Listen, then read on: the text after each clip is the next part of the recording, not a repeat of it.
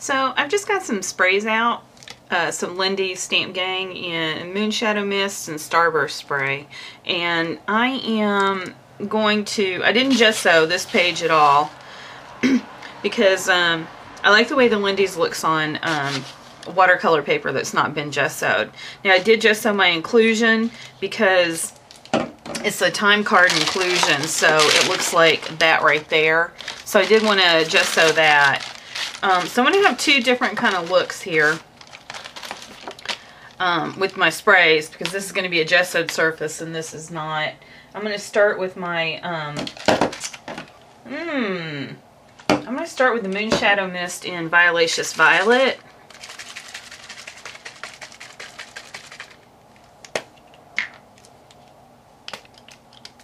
Aw, man. Okay, maybe not, because this, hello, already clogged up on me.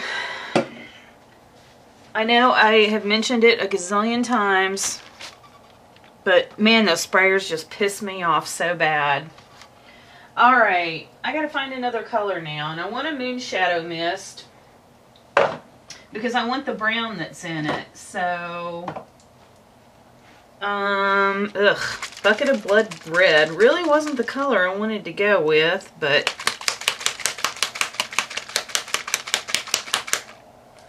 okay, we're just gonna go with it. Man, this sprayer's starting to clog up too.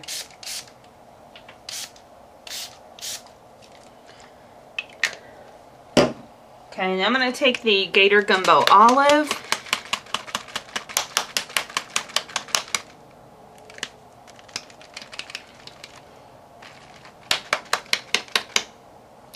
I get the mica mixed up in it. It's totally stuck to the bottom. I haven't used these in a while, so erg. I should have shaken these before I hit the record button. Okay.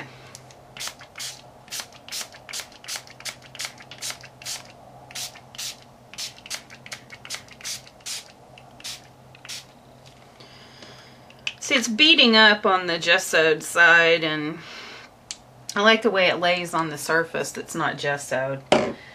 Okay, and then I'm going to go over the entire surface with the Pirate Splendor Gold.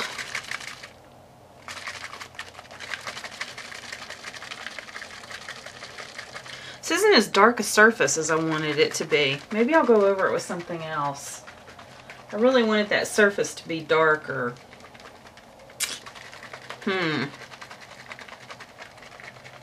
Alright, we'll just see. This is experimentation. Yeah, that's really not going to do it for me. Okay, now what? I'm totally stumped.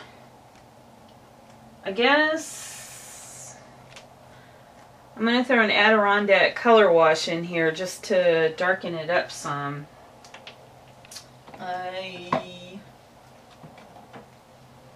Here, I'll use espresso.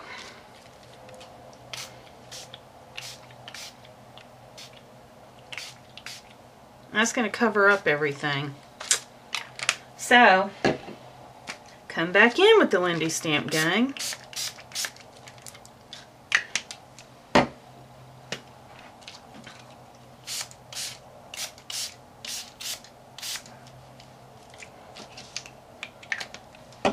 And then go all over with this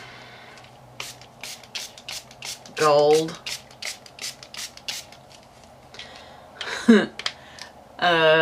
Yeah, this didn't turn out exactly the way I thought it was going to. Okay, I'll be back.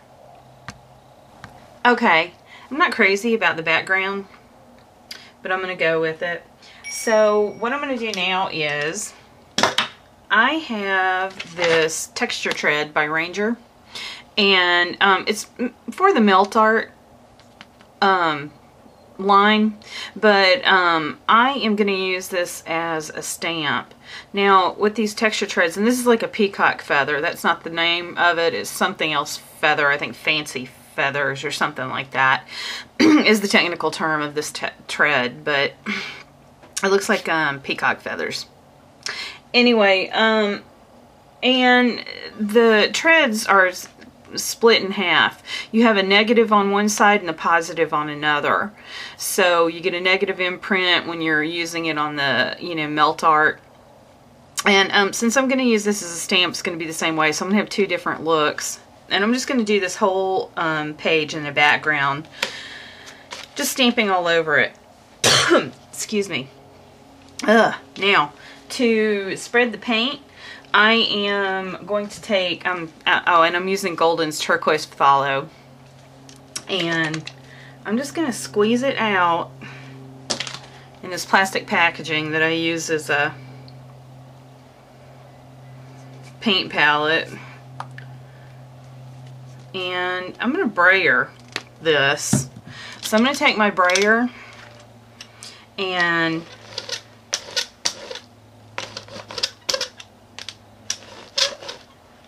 get it really good and inked up. And then I'm going to do the same thing with my stamp. Oops. This is why I didn't want to do it over my work surface. Because I wound up getting it on here and I didn't want it on there. Alright. And then I'm just going to go all over. I don't know how this is going to turn out.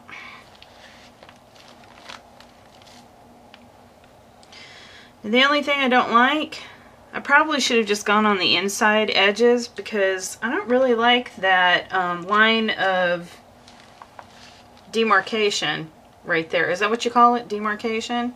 But anyway, you can see like the visible lines. Yeah, I don't like that at all. Yeah, actually, I kind of hate that. Okay. That was an epic failure. I gotta rethink, so I'll be back. Well, since that was a disastrous epic failure, what I did is I took my brayer and used up the rest of that paint just to cover the entire surface. So all that spraying that I did was for Neil. So, I had decided that I am going to use hot glue to do trails.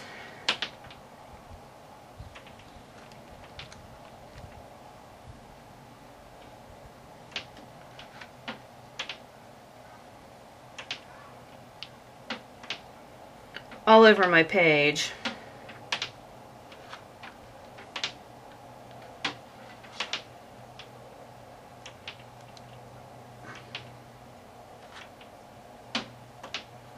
You see Contadina K, I think that's her name here on YouTube. She uses this a lot. So this is just a really good place for me to experiment with this, because I've been wanting to do this on a canvas, but I haven't done any canvases lately because I've been in my crafty mode of doing other albums and stuff. So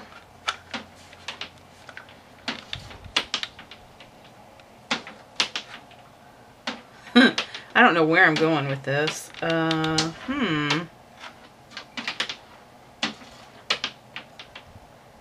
Just kind of doing it organically, just wherever it goes, it goes. Oh, you know what? I should probably do this on my inclusion as well. Ooh, that uses a lot of hot glue.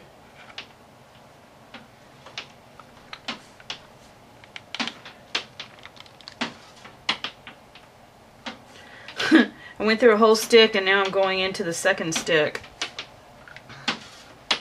Alright, I think that's it. I think that's all I'm going to do. I've got glue strings everywhere now. Okay, so I'm going to let that dry and I'll be back. Okay, so this is dry. I'm going to take gesso and find a really big brush. and go over the entire thing with gesso and let it dry, and I'll be back. Now I'm going to try to lift some of that some of the gesso back up.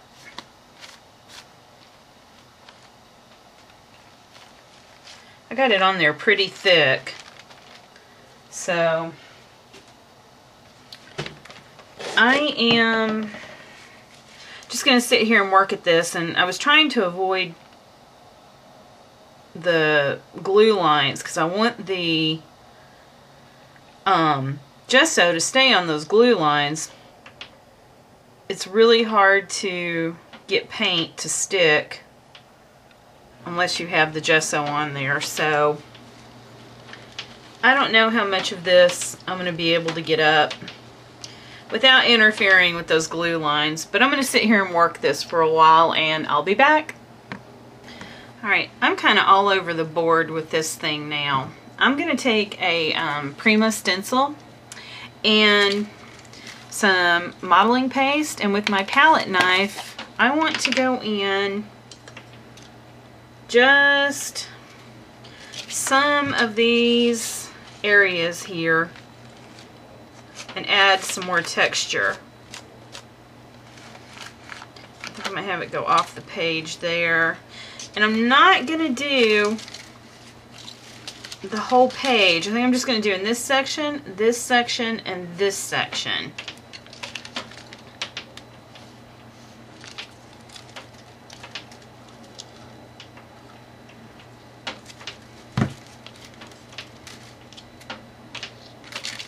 The only thing that stinks about these Prima stencils is they're all connected.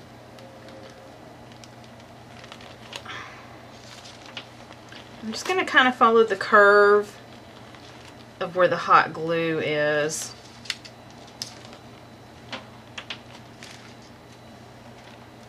Like so. And then finish up right here.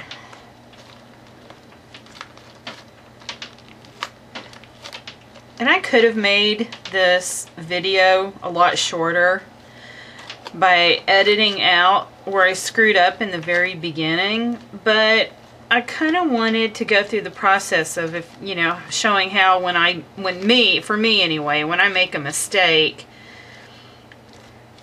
the process of going through trying to fix a mistake. So anyway, so yeah, this is probably going to be a long video. Okay, now I'm going to let that dry and I'll be back. Okay, now I'm going to come in with a couple of the smooch spritzes and back to the sprays. And I'm just going to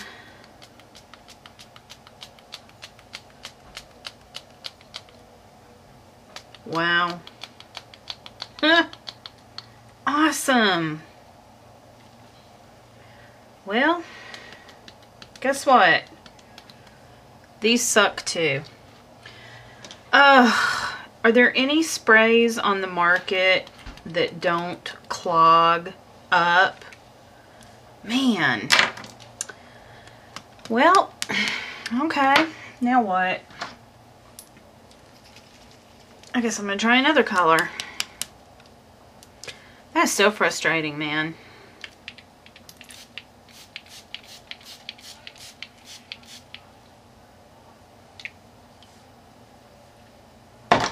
These are messy too. Alright, let's see if this one will.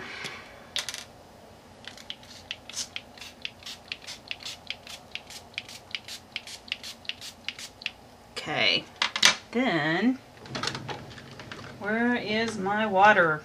Okay, taking a spray bottle with some water.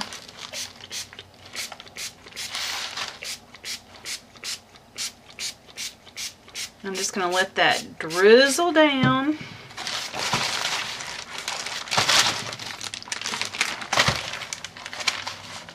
Pretty much not even going to be able to see that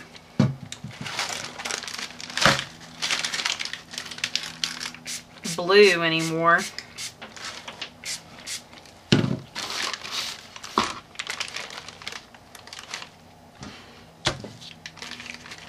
I got a nice soupy mess going on here.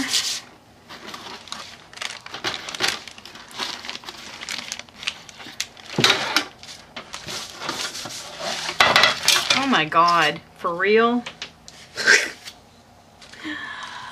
Okay.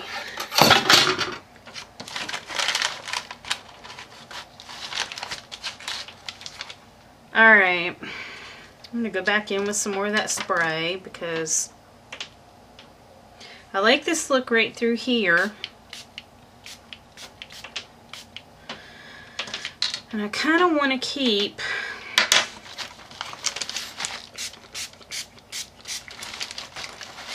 so I'm kind of manipulating it.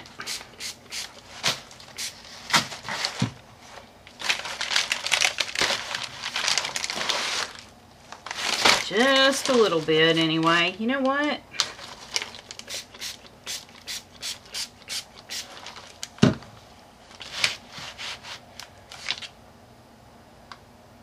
And just a little bit more. Keeps going. Spray is kind of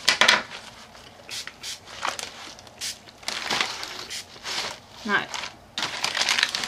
Oh, forget it. I don't know what I'm trying to say. I do, but I can't verbalize it. Okay. I'm just gonna mop up some of this. Not to mention my mess.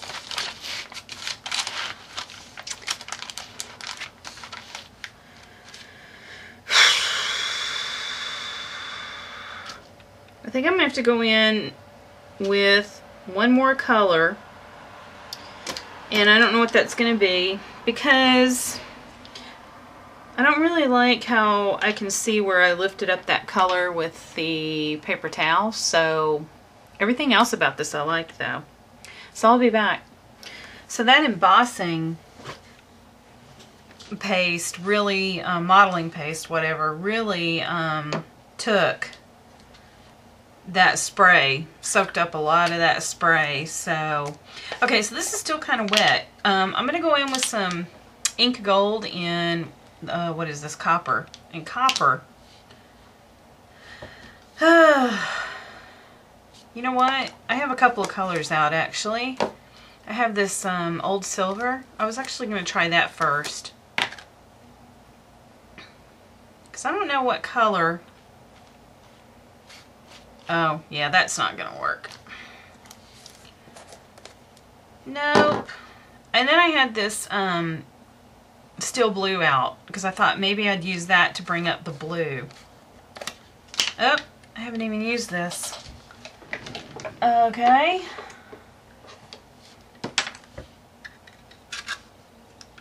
Now watch me cut myself.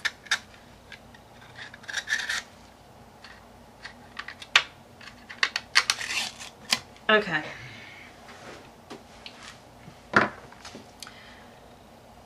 And I'll probably just wind up using the copper because I don't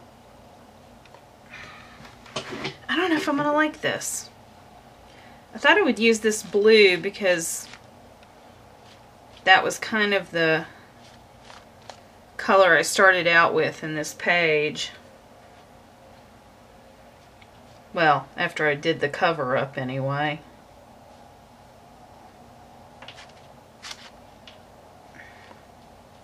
I'm just making a big old mess. Okay. I guess I have to be a little bit more careful with this. Alright, so I'm going to finish with this and do some cleanup here, and I'll be back.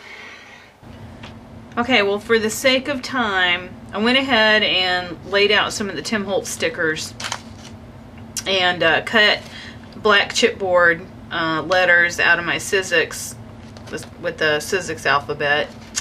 And I've already adhered all that down. And I did use some matte medium just to set these stickers so that they don't lift up, because they have a tendency to do that on painted pages. So and I think that's all I did off camera. Yeah, so now all I'm gonna do all that's left is to just kind of frame this out. I think the title is pretty appropriate. Just go with the flow, considering that's exactly what I had to do with this page.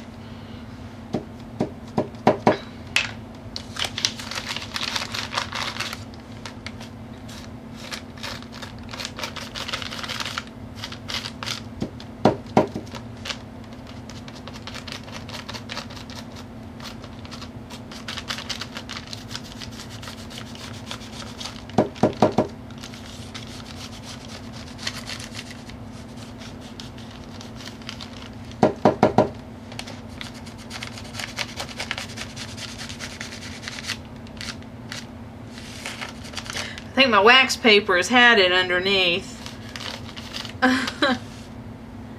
So, okay. And then all that's left is I'm going to stick my date tag somewhere. I don't know where I want it. Brother. Kind of hard to figure out because of the... Yeah, I'm just going to stick it there. Well, kind of don't want it there because it's covering the texture, so I'm just going to stick it right there.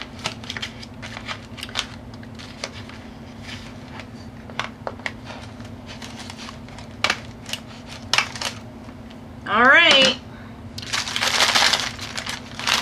Oh boy. I got a painty mess over here. Wow. Get that out of the way so you can see it here. Let me get that turned over. So I like the way this turned out because I like the texture that the glue gun added.